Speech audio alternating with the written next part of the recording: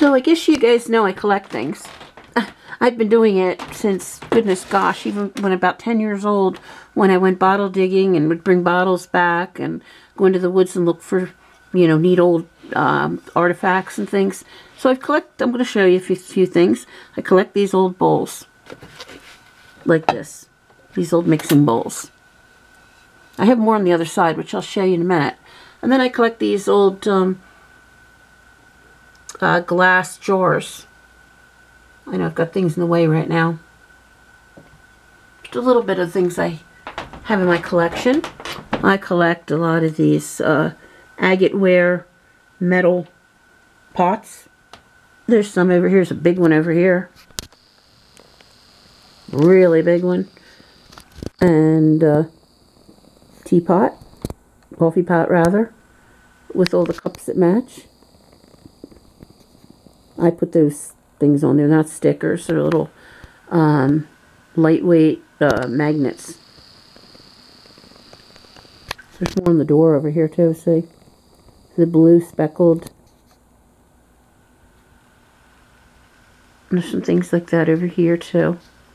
A couple of them, the lids and stuff like over here, I found that in a dump.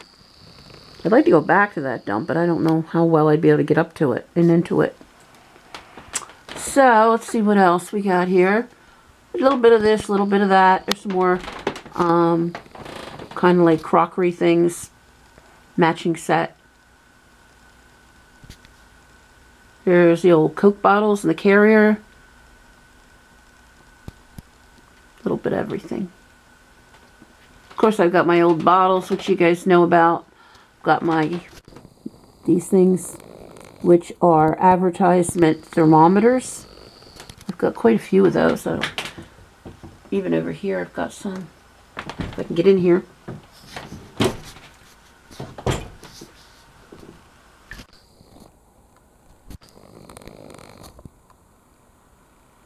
They're from different areas.